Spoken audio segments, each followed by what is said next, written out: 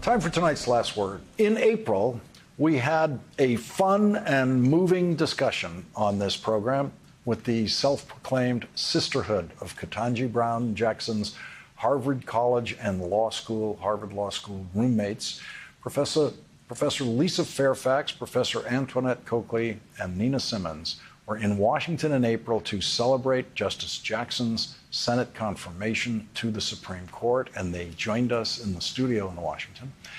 And this weekend, they returned to witness the official investiture of Justice Jackson, and they sent us these personal photos of the gathering.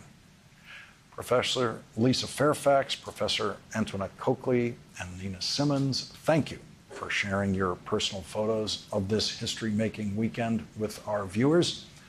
The sisterhood of Justice Ketanji Brown Jackson get tonight's last word.